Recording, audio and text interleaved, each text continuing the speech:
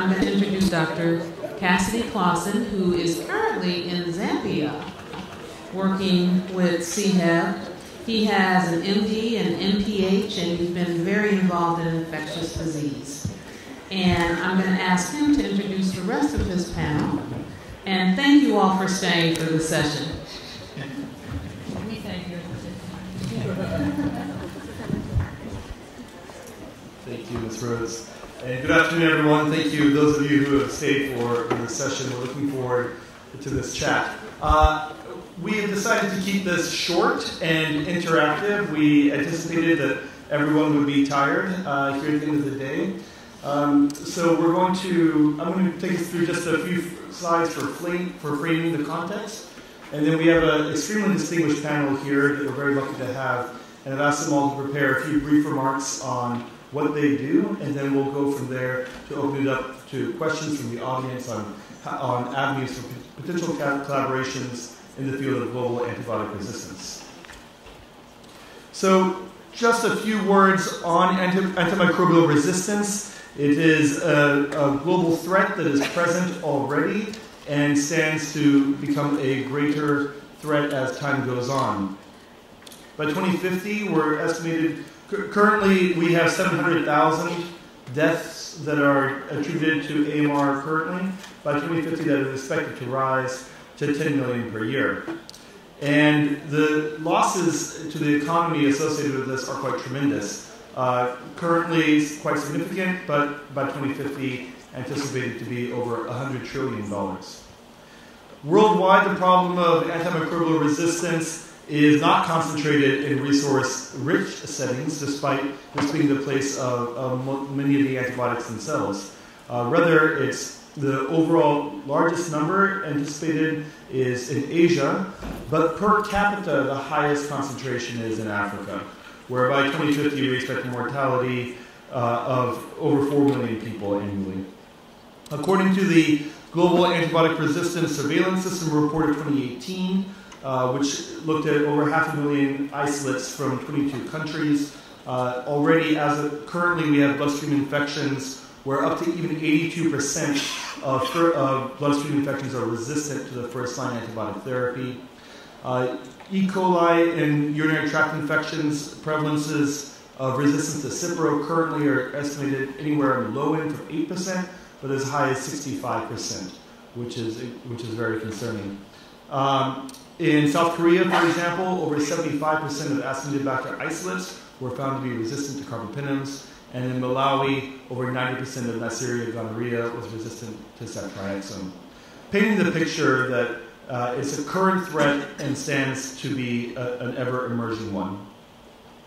There are many reasons why AMR is an intractable problem, and in many ways poses a more complex threat than some of the other epidemics we've helped combat in the past, such as the HIV epidemic. Some of the things that go into AMR include, of course, inappropriate usage of antibiotics by physicians, such as many of us in the room, overprescribing or underprescribing of antibiotics. And often we see in resource-limited settings, such as Zambia, where we work, that many antibiotics are sold on the street, so people may take them for a short course and inadequate duration of therapy. We have, in many places, weak pharmaceutical quality assurance systems, so we may manufacture substandard drugs or store them improperly, resulting in decreased potency. Of course, taking the One Health approach, there is an overuse of antibiotics in animal husbandry. We find traces of antibiotics throughout the environment, which then breeds, the bacteria don't care where it comes from, they breed resistance to it wherever they find it. We have poor infection prevention and control practices in many parts of the world, and there are weak surveillance systems that can be used to monitor antibiotic resistance. Finally, there's a limited pipeline of future therapeutics, so we're not going to discover our way out of this problem. It's one we have to face on our own. So this brings me, having described the threat, this brings me to the opportunities that we have here today. And I want to point out that at University of Maryland, this is a recognized world leader in many fields pertaining to antibiotic stewardship. We have world-class excellence in infection prevention, in infectious disease pharmacy, of course in infectious disease as a practice of medicine, and in antibiotic stewardship. So the real goal of today's session is then to consider how we have this UMB excellence here in this field, but has really been historically concentrated to the domestic arena, how we can leverage that now to our global footprint, where we are, in many of the countries we work in, known for clinical and service delivery and clinical excellence in what we do. And we have historically, been boots on the ground, doctors and nurses, training the next generation and mentoring the current generation. So we have a clinical presence and are often well respected in these areas in which we work. So there's a unique opportunity to leverage the experts that are here on stage with me today into the countries we work in, and use that to collaborate and create new synergy. So I'll close with just a brief overview of what we're doing in Zambia. In 2016, Dr. Brenna Roth, who is going to speak next on this project in further depth, came to Zambia as a fellow, and that's Dr. Achambwa standing there. And we began a project with her, a research project looking at current patterns of antibiotic resistance at University Teaching Hospital, which is where Dr. Achambwa and I both work as clinical mentors for the residents there. Then in 2017, 2018, we received funding from University of Maryland from the Center for Global Education Initiatives from Virginia Roth and Bonnie Bissonnette to help fund pharmacy professors, Drs. Emily Heil and Neha Shah, to come to Zambia and work with us to start assessing antibiotic utilization. And this is, we're pictured here with a medical student and a pharmacy student that was there last year. And from this work, we've been characterizing what antibiotics are in use and measuring the effect of that. And putting this together, we now have a manuscript going to press on current patterns of resistance seen at UTH and current patterns of antibiotic usage.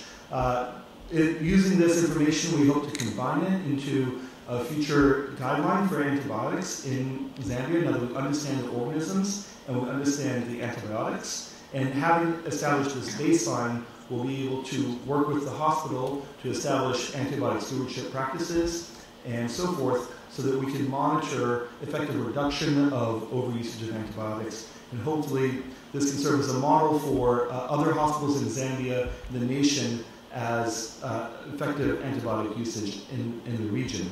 Finally, in 2019, just last week actually, so these slides are very current, we had Dr. Kristie Johnson, along with Dr. Devan Patel, come out for a one-week teaching session, and Dr. Johnson was able to work with the Microbiology lab, and we're starting to set up a collaboration there that we hope will stretch into the future. So, those are my comments. We have a very distinguished panel here today. I'm going to ask first Dr. Brenna Roth to come up, and I'll introduce everyone now, and then we'll go through, then we'll hear them speak. Dr. Roth completed her ID fellowship here at the University of Maryland in 2017, and her research project at that time looked at this AMR at UTH. Since then, she's been a visiting instructor at the University of Maryland and works in Tanzania, where she is the clinical lead for the HIV Clinical Echo Project. And she also works, provides clinical mentorship in HIV care and treatment. She's currently working on a research project with the University of Maryland Medicine and Pharmacy departments on AMR in Tanzania. I'll introduce people in between. Why don't you go ahead? Thank you.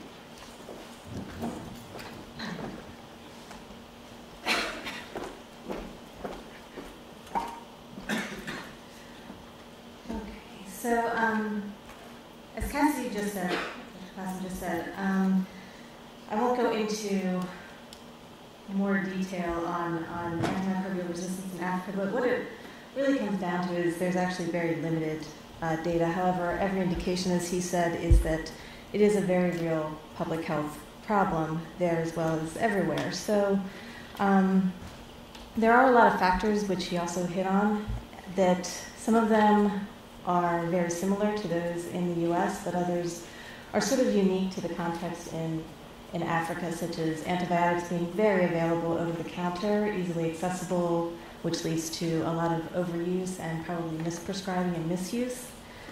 So this complexity of factors really contributes to this problem, and as a result, you need a lot of expertise. And as Cassie's been working on in Zambia, there you have pharmacy students, you have microbiology, you have physicians, and we're really trying to, the hope is that we take a similar approach in Tanzania. The project I did in Zambia was really focused on getting baseline data, but at the same time, the desire was to have a practical component to it. So we actually did develop an antibiogram. And the hope was that clinicians would be able to use that to treat infections empirically, either while they're waiting for microbiology data or in cases where they may not end up with exact information on what was causing an infection. And I think it's really important because you do see a lot of work being done looking at the extent of antimicrobial resistance in Africa, and that's certainly very important. And it's critical to strengthen the systems to look at that and to be able to do regular surveillance, because these studies a lot of times are kind of a one shot in time, and they're not necessarily ongoing surveillance. But at the same time, you also need these practical tools for clinicians to use, such as antibiograms. You need better education. And I think that that's really where University of Maryland, Baltimore can serve as an excellent collaborator, because there's a lot of skills and infrastructure that just don't necessarily exist right now in a lot of these countries.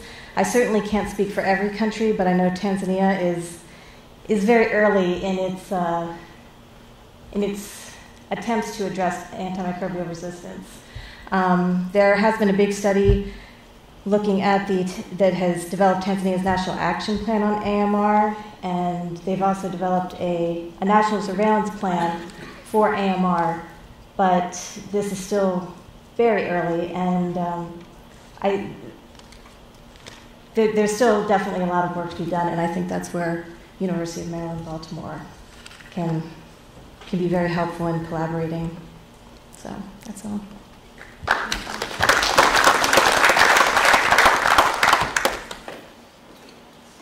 Thank you, Brenna. Next, I'd like to introduce Dr. Anthony Harris. Dr. Harris is a professor here at the University of Maryland School of Medicine. He has over 200 publications in the field of antibiotic resistance and healthcare-associated infections. Most of his work has been done related to domestic problems in the U.S., and he has current funding from the NIH, CDC, and AHRQ. He is the former president of the Society for Healthcare Epidemiology of America, and he is PI on the Center of Excellence grant from the CDC, of which only 11 exist in the United States. And this center focuses on ways to prevent the emergence of antibiotic resistance bacteria. Please welcome Dr. Harris. Thanks very much. And change it up a little bit. So I think Cassie outlined the key point that I'm going to just give a little bit of background in the next 2 minutes on. Is I think the group that I'm honored to basically be division head of has a lot of the core issues and core skills that can be used to expand to study antibiotic resistance and infection control in particular in emerging areas. And as Cassidy alluded to, I think the key point is if we're really going to make a difference in the emergence of antibiotic resistance, we need to think broader. Now, what Cassidy did allude to, if you look at most of my group up to this point, we've done most of our work domestically and have not done international work, but I think we're well equipped to kind of expand that. So our group has 11 faculty members. We're kind of a mix of physicians who have epidemiologic training, mostly Masters of Science and MPHs, and we also have a core of PhD epidemiologists. We're housed in the Department of Epidemiology and School of Public Health. And the joke I tell that unfortunately is true is when we were interested in infection control in the late 90s, we used to literally report to the janitor. So when we went to quality meetings and infection control reports were on, we were always last on the agenda. And the thing was, oh, not enough time to get to infection control. And I think over the 20 years that we've been doing this, now all of a sudden, I think people are starting to realize the importance of infection control, basically, to get a grasp of antibiotic resistance. So some of the things I wanted to highlight, basically, are, as was alluded to, most of our work basically has been on a lot of aspects of infection control. So it's how do emerging pathogens in the hospital and non-hospital setting arise, what are the best ways and best interventions to prevent their spread. Our group's been studying these questions for over 20 years. We also have a lot of expertise in day-to-day infection control. So our group runs infection control at the University of Maryland Medical Center, serves as a consultant for all the hospitals in the system, and runs infection control at the VA.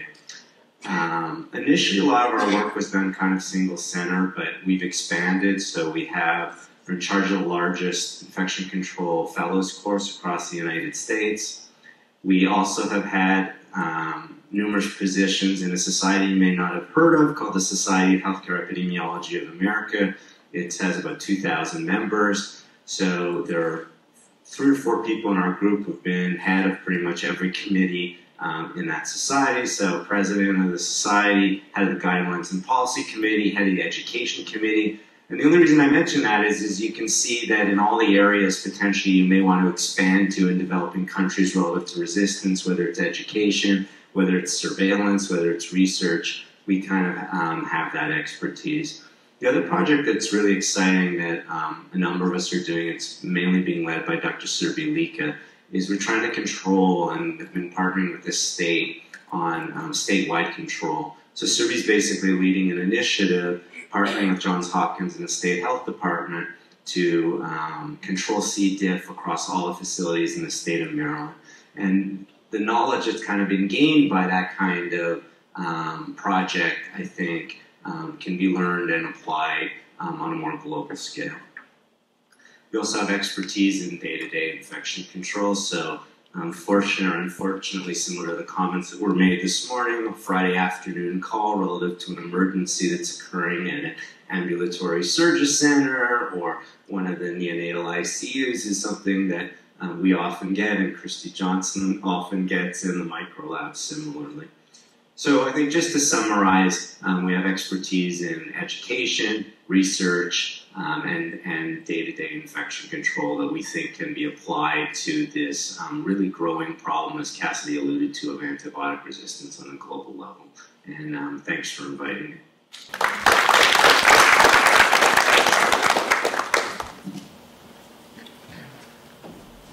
Thank you, Dr. Harris. Next, I'd like to introduce Professor Kristie Johnson.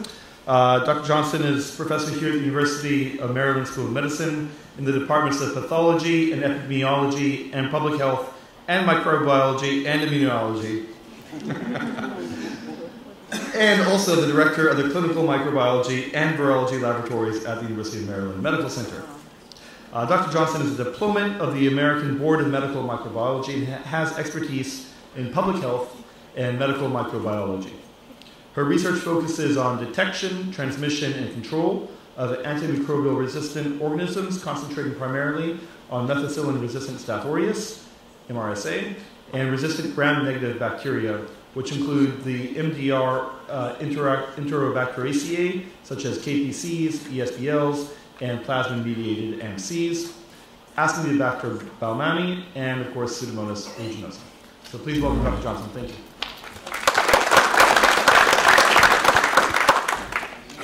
Good afternoon, and thank you for inviting me to be here.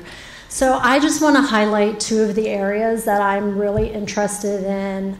So I collaborate with everyone on this panel. We're looking at infection control methods, transmission of bacteria, but really my passion is as a clinical microbiologist. And so for us to be able to look at the epidemiology and to look at the transmission of antimicrobial resistance, we actually have to be able to detect it. So I spend time and have grants funded in the area of detection. So I just wanted to highlight 2. I've had a Shepherd grant through the CDC, which is an epidemiological grant system through CDC, where I collect isolates from around the U.S. And we collect not only antimicrobial resistant isolates, but as well as sensitive isolates. So we look at the gram-negatives, like Pseudomonas and Acinetobacter, and our Enterobacteriaceae. We look at gram-positives, like Enterococcus and Staph aureus. And what we're doing is we're collecting these isolates from around the U.S., where different labs use different methods for detection of bacterial identification. They use different methods for susceptibility testing. And we bring them all back to one lab. We do reference susceptibility testing. We perform molecular identification, antimicrobial resistance detection, and we really want to see how well can we identify bacteria that are either antimicrobial resistant or susceptible to the drugs that we are using in the hospitals. So from some of this data, what we've seen is that hospitals overcall resistance by some of the automated instruments that they use when they're performing susceptibility. So one of the emerging resistant organisms that we think about are carbapenem-resistant Enterobacteriaceae, and what we found is that about 13% of the isolates we received in which a hospital told us that it was a carbapenem-resistant was actually carbapenem-susceptible. And so therefore, our clinicians are using drugs that they don't need to use because we are not able to detect that an organism is actually susceptible. We're overcalling resistance. Another area I wanted to highlight was that I've been going around globally and teaching on antimicrobial susceptibility testing. I am part of the Clinical and Laboratory Standards Institute, which is a nonprofit institution in the United States that focuses on giving guidelines to clinical laboratories, not just in microbiology, but in chemistry, molecular diagnostics as well. And I sit as a member of the Methods and Interpretation Working Group on their Antimicrobial Susceptibility Testing Committee. And so I have been spending time going around to different labs in low-resource countries and educating them on how to perform susceptibility testing, how to know which method. There's a lot of information out in the literature on which method we should be using, making sure that they're using the correct media. So if you use a different media, then you might not get the correct interpretation of the susceptibility testing. So I was fortunate enough to be invited to Zambia and got to spend the last week in their microbiology laboratory. And it was mentioned earlier that you learn a lot. It's not always us teaching people, but you also learn. And I learned a lot in their laboratory. I was able to see how they are identifying the bacteria and as well as performing susceptibility testing. I've been able to go to places like India, where we gave workshops on how to perform susceptibility testing, how to interpret, how to make an antibiogram, which we talked about a little while ago, so that clinicians can use that information to give appropriate antibiotics.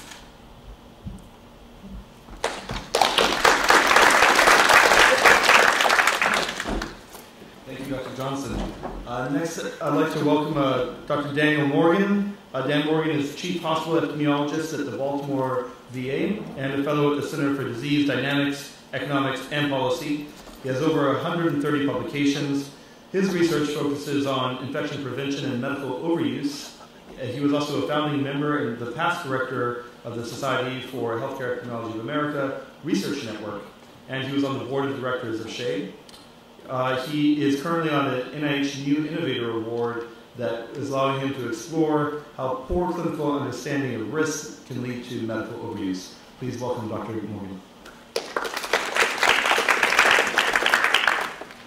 Thanks, everyone. I'm humbled to be here with you, and I'm just gonna. I'd certainly echo what Anthony and Kristie said as far as like what our group does a lot of. We do a lot with antibiotic resistance, and we do a lot with how to prevent infections, primarily in the hospital, nursing home, a little bit in the outpatient setting. So that's kind of the bread and butter of what we do, which has almost exclusively been done in the U.S. with only kind of occasional surveys or other things, more internationally. And it's great to have so many people here who are actually working in country, because from my limited experience, certainly it's been clear that it's hard to change systems anywhere that you are, and especially if you're trying to work internationally, it's hard to change systems in a place where there's not a clear connection or not a clear long-term relationship. So I think that is key. Just a few things I'll throw out. As Anthony mentioned, there's a lot of good people in our group who do a lot with education and mentoring. Mary Claire Rogman and Carrie Tom are two people who I don't think were mentioned who've done a lot with education in those areas and also relating to antibiotic resistance. My sort of interest in international type work goes back to probably 15 years ago when I spent a few years living in Brazil doing training for infectious diseases. And can certainly identify with the idea that Rio de Janeiro and Baltimore have some things in common as far as different conditions for the health there. When I came back, I started working on some summaries of over-the-counter antibiotic use, which, as we've heard mentioned by Brenna and others, is common in much of the developing world, certainly in Asia, Africa, and Latin America. For the majority of countries, it's still a fairly common phenomenon. That led to working with Ramanan Laxminarayan, who's an economist at Centers for Disease Dynamics, Economics, and Policy, who's done a lot, I think, to try to popularize the idea that we really need to have global involvement in countrywide goals for antibiotic use. And so I work with him some. And then on New Innovator Award, I'm working on visualizing risk in clinical decisions and some online educational tools and using graphic design and that kind of thing to try to improve clinician understanding of appropriateness of treatment. And then finally, with Serbulika in our group, we've tried to work on defining diagnostic stewardship. So the idea of trying to use tests more smartly, often using things like behavioral economics type approaches to kind of guide clinicians into probably the best use of tests. When we sometimes overuse them or underuse them in day-to-day decisions. So I'll just throw that out. Interested in talking to people during this panel or after. Thanks.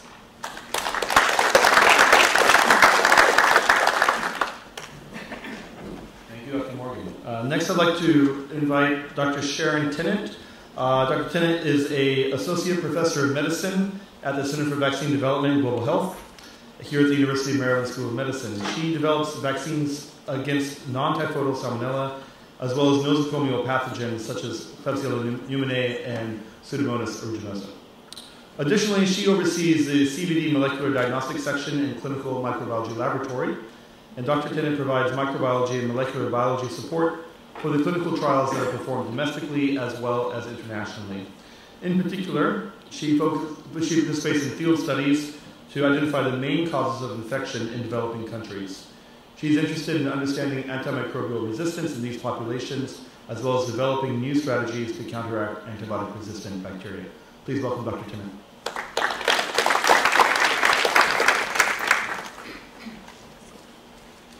Thank you, Cassidy.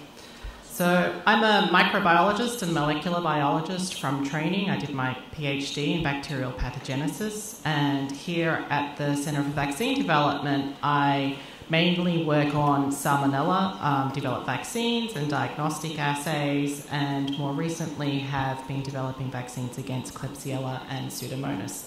So our strategy to counteract antimicrobial resistance is to try to prevent the infections from happening in the first place by developing vaccines. In terms of my global health research, I developed diagnostic assays that we have evaluated in Pakistan. Am interested in understanding what mainly bacteria, but sometimes viruses, cause disease, mainly in children under the age of 5. Have worked in Kenya, Mali, the Gambia, and work very closely with Dr. Kotloff, Dr. So,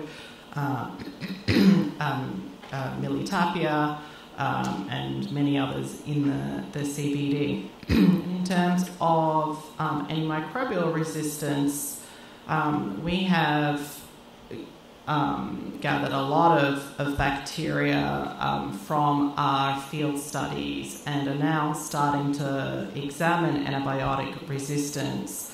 So, for example, we have isolates collected from more than 10 years from Kenya, Mali, and the Gambia, and are now starting to look at trends over time to try and fill some of those gaps that in knowledge that people mentioned earlier.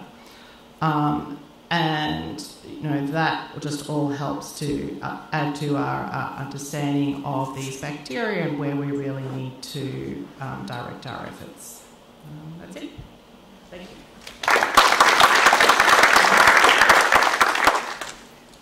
Thank you, Dr. Tennant.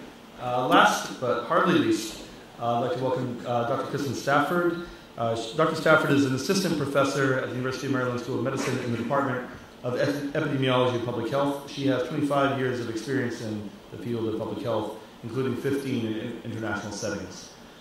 She's an infectious disease epidemiologist and an early-stage investigator whose contributions to antibiotic resistance literature have focused on epidemiologic methods used in AMR research, including confounding by indication in non-randomized studies with antibiotics, risk adjustment methods, quasi-experimental design, considerations for cluster randomized trials, and investigating transmission risk factors.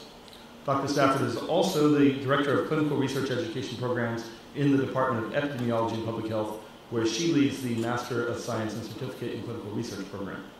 She's also Associate Director for the Center for International Health Education and Biosecurity here at University of Maryland. Please welcome Dr. Stafford. Hi, everybody. So as an epidemiologist, what I like to do is connect the dots, and hopefully causally. But what I'm going to try and do now is try and connect the dots with what this panel talked about and what we're doing internationally. Because I think we hope one of the major outcomes of this panel and the workshop part of it, where people can talk about what's happening, is what are the next steps. So when I joined the University of Maryland in 2004, the tagline for the School of Medicine was Teach, Heal, Discover. And I still tend to think about what we do in terms of teach, heal, discover. So some of the things we talked about, Cassidy set this up quite nicely with just the magnitude of the problem. How big the burden is, mortality-wise, morbidity-wise, cost-wise, and those kinds of things. And then, so, what do we do with those things? What does a clinician do in the face of limited evidence when they're looking at a patient who is sick, who has an infection, they don't know what it is? What does a hospital do in these settings? How do they address some of these things? What does a Ministry of Health do to address the problems of antimicrobial resistance? And when you look across the panel here in terms of the different areas of expertise, whether it's research dealing with prevention of transmission, whether it's education of virologists or microbiologists or epidemiologists or pharmacists and other physicians, whether it's boots on the ground infectious disease clinicians, which we have in each of these countries, who are trying to address issues of stewardship, who are trying to address challenges with just the unfettered access to antimicrobials in most of these settings. How does this all kind of bridge together? And so part of what I wanted to talk about, because this is kind of my two lives colliding. I spent a good part of my career in HIV. My connection to this group is, Dr. Harris was one of my mentors during my PhD, and I actually sit in his division. That's where my academic appointment is. So I'm lucky enough to actually get to sit at their research meetings on a weekly basis, and every now and then they, will tolerate my talks about, my comments on study design and appropriate comparisons and things like that. But so the methodological piece, and there's a couple of colleagues. Part of my role since coming back into the international division, I think, is also making sure that those of you that we work with overseas benefit from some of the relationships that those of us are here get to develop and get to develop somewhat deeply.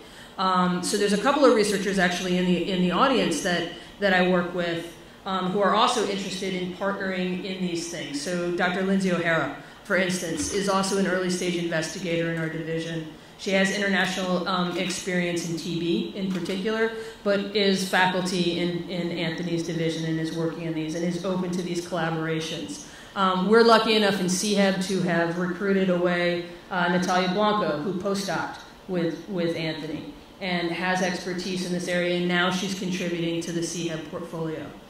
When we look at what we can do in terms of the global health impact that the University of Maryland can have, and we look at all of the different opportunities that are presenting themselves in each of the countries we work with and in others that we're not yet working in. In Nigeria, for example, one of the countries I work with very, very closely, part of our surveillance grant in that country, and Aliyu mentioned it when he presented on the country program, is actually trying to develop the surveillance system to just look at antimicrobial consumption, something that they don't have a baseline on. And one of the things we've done is actually developed a tool, and a little phone-based app that individuals in remote hospitals and clinics can submit this information. So the data is starting to come in. But that surveillance need is getting stronger and stronger and stronger across all these countries as they see the day-to-day morbidity and mortality burden of antimicrobial resistance. So a couple of the other things, the major themes that came through, when you've got a somewhat perfect storm of no stewardship, unreliable or limited data on what the actual selective pressures are for different bugs, whether the right drugs are being used for the right bugs, if their laboratory is even operational, if they know how to interpret the susceptibility results, what do they do when they're actually laying hands on a patient, what's the surveillance data look like? When we look at this together and we look at the magnitude of what the University of Maryland has, I think most of the purpose of this workshop is trying to create some of those connections and making sure people think about the expertise that's here. And it doesn't necessarily mean that we're going to pick Anthony's division up and send it to the middle of sub-Saharan Africa. But it does mean that when countries like Rwanda want to do some of the first surveillance on what does the antimicrobial resistance pattern look like at particular hospitals, there are experts to talk about the correct way to actually design that study. How do you do it so you make sure that the evidence you're collecting is good evidence, that you're making the right comparisons, that you're sampling the proper way, that you're getting it from a representative sample in the hospital, and that your laboratory diagnostics are telling you what they're supposed to tell you. And again, on the education side, as we've heard throughout the talks today, there are a number of opportunities for education to occur without needing to fly people overseas. So thinking about how we can incorporate some of this expertise, whether it's through ECHO and the communities of practice that it can create, or through dedicated educational opportunities with some of the stuff that Dr. Burry talked about and some of the things that the Center for International Education are doing. So that's some of it. So I think, again, it really does come back to the connect the dots on this is what the University of Maryland can do to teach, heal, discover around antimicrobial resistance. Thank you.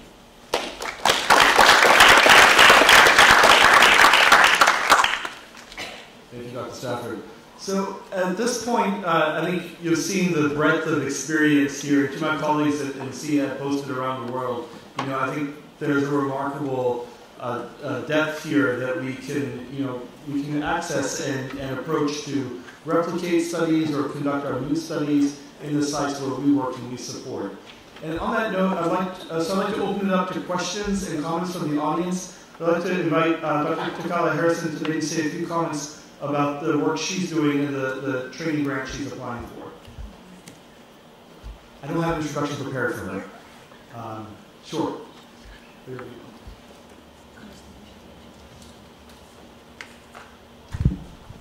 Thank you. I think this is a great panel, and most of the members of the panel I have invited to serve as training faculty on a D43 training grant to increase AMR research capacity in Mali.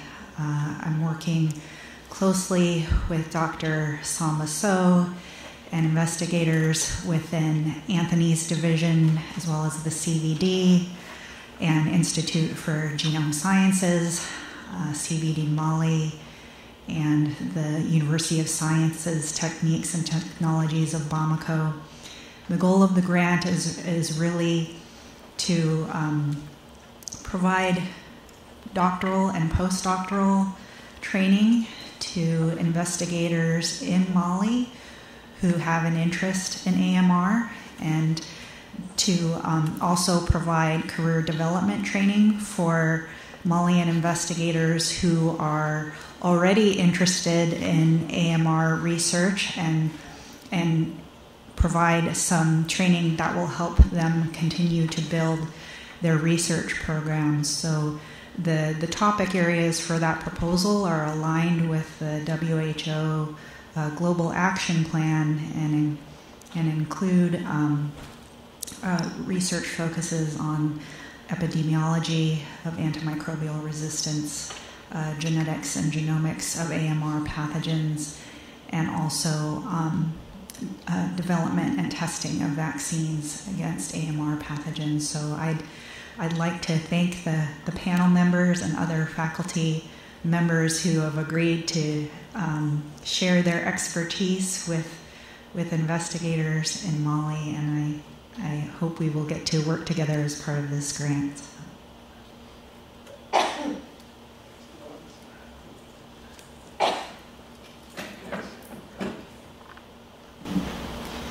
Hello, they just wanted me to mention after Sharon talked that I also am applying for a D71, which is the grant before the D43. It's a one-year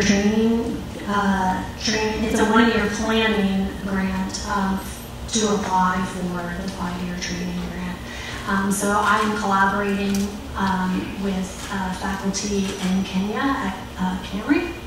And we are just starting to look at antimicrobial resistance in Kenya and how we can also bring training to the faculty there, bring them here, or have us go there and train on master's degrees, PhDs, postdoctoral fellows between the University of Maryland.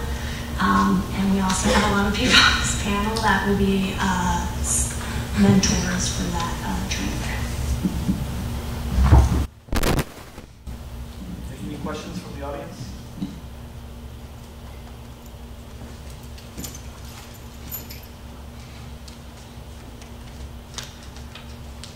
I have a comment and a question. So from the malaria perspective, and those of you who work in malaria endemic countries will understand this, we started recognizing, Don and I are co-mentoring a junior faculty member who did an analysis looking at what happened when rapid diagnostic tests for malaria were introduced in Malawi. And this was really an issue mostly in children who generally, if you had a fever and didn't have signs of pneumonia, you were diagnosed with malaria and given antimalarials. And they developed malaria rapid diagnostic tests, and you could do a test. And in Malawi, we have found out about 2/3 of those cases of people who looked like they had malaria didn't have malaria. In other places, it was even less than that. And so we exchanged over prescription of antimalarials for over prescription of antibiotics. So about 50% of those people who looked like they had malaria but had a negative test were diagnosed with sepsis and given Bactrim. And every single organism, every single invasive pathogen that's been studied in Malawi, or most of the invasive pathogens studied in Malawi, are resistant to Bactrim. So either they didn't have sepsis, which most of the time they didn't, or they were given the wrong drug. So I think it's very clear that that not only do we need to figure out the appropriate use of antibiotics, but one of the big challenges is diagnostics, which brings me to the question of, which I've been struggling with because I've been thinking about this a lot with Shannon. How do you do antimicrobial resistance surveillance in settings where almost no one has access to diagnostics? So you can certainly be at UTH and see and have a functioning microbiology lab. But my guess is that the vast majority of people, even with severe invasive bacterial infections, don't have access to diagnostics. And how do you approach that? I know there's not one answer, but it's a question for the I can give you an example of what has recently happened in Nigeria. So the head of the Nigerian CDC actually asked us if we would take a region of the country and go in and do an assessment of all of their diagnostic capacity currently. Told them we'd be happy to if we found the funding for it, but they don't know either, right? So I think I'm giving you a general context for it in another country, and then the people who actually know how to do the diagnostics will talk about it. But it's a question that we're getting from the highest levels of government in the countries that we work in. Is how do we actually do this, and how do we know that the diagnostics we're using are actually accurate? What is the sensitivity of some of these things that we're using? What is the specificity of some of these tests that we're using? But so just to kind of tee up the question for the folks with the lab expertise, the ministries of health are starting to ask us, can you come in and figure out what we're doing right and what we're doing wrong? I mean, this is just sort of an opinion, not my experience and boots on the ground for this type of thing. But I think that diagnostics are often difficult, even in the U.S., to apply to individual patients, and they often follow after you've already done treatment at the most critical period. You treat people and then you get test results back later.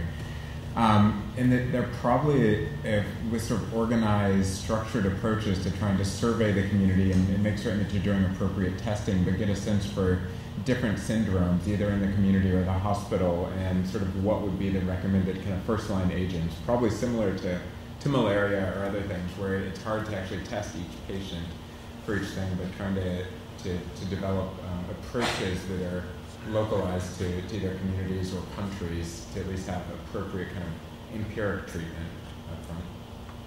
I have two other ideas, Miriam, but again, the other people's answers are probably more eloquent or thoughtful than this. But I think what you're getting at is you're saying if you're in a country where diagnostic testing isn't standard, but they're trying to get a grasp of what the magnitude of the problem is. I think there's two main approaches I would suggest.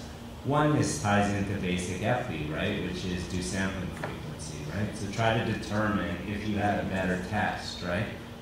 How many would you need to sample, and what would your confidence interval need to be to get an estimate, on a population level?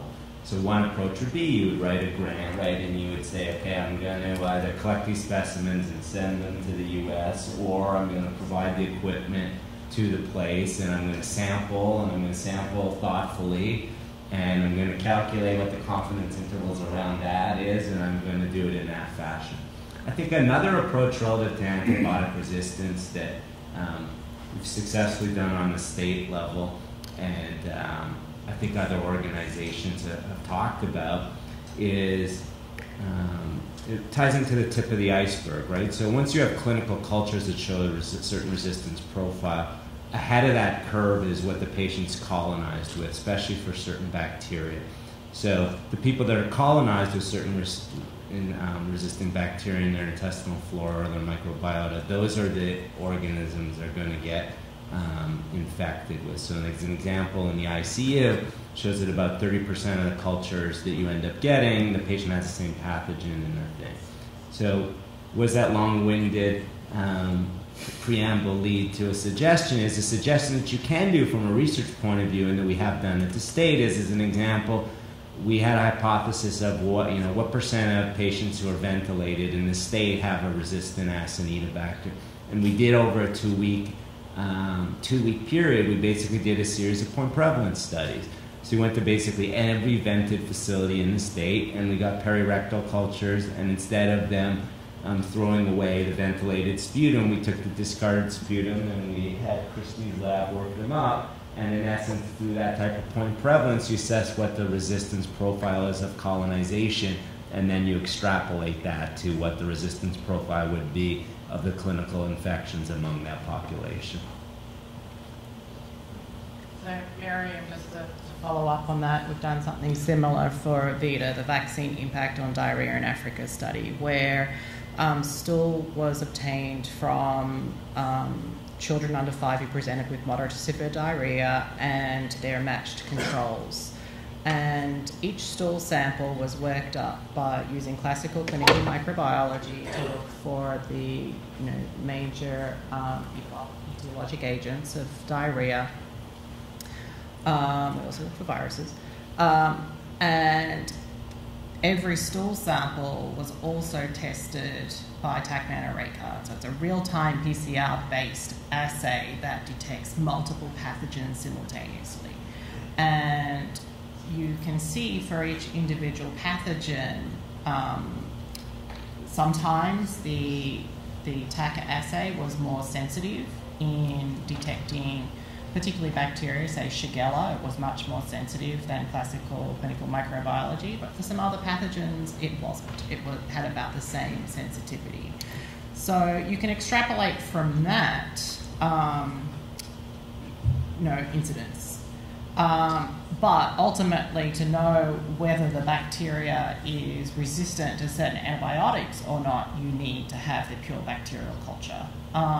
So that's one method that is useful, but that's very expensive to do, to use two methods for every single sample. But the other method can use, which was kind of similar to what Dr. Harris just mentioned, was for the Sante study. So that this is the azithromycin study that Karen Kotloff mentioned earlier, where they're going to be giving azithromycin to mothers during the second or third trimester, and then to their newborns. We're monitoring acquisition of antibiotic resistance by testing E. coli isolated from stool and strep pneumo from MPOP swabs. And so that's really, being used. Those bacteria, not necessarily pathogens, those bacteria are being used as markers for antibiotic resistance. The other thing that you can do is just use molecular methods and take, say, stool and just look for antibiotic resistance genes and look at changes over time, but then you can't, you can't say which genes those bacteria are from. I think some of the software, the algorithms are getting better at assigning genes to certain bacteria, but it's still a work in progress. You can always ask Man to include it in the FIA. See if we can get perirectal swabs or NERS swabs from everyone we're testing for HIV in the field.